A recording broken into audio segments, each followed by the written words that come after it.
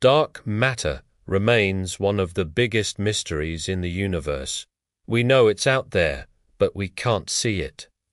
One of the leading candidates for what it might be: tiny, hypothetical particles called axions.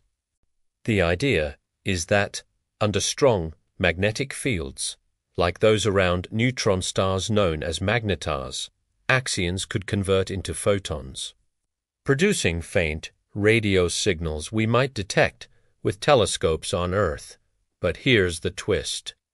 A new study suggests these signals could be far weaker than expected. Why? Because axions may leak their energy into plasmons, waves inside the plasma of a magnetar S magnetosphere. Think of it like a flute. Scientists were listening for a clear note, the axion signal, but it turns out the flute has a leak. Much of the sound escapes into a muted instrument we can't hear. The result: a much fainter signal than predicted.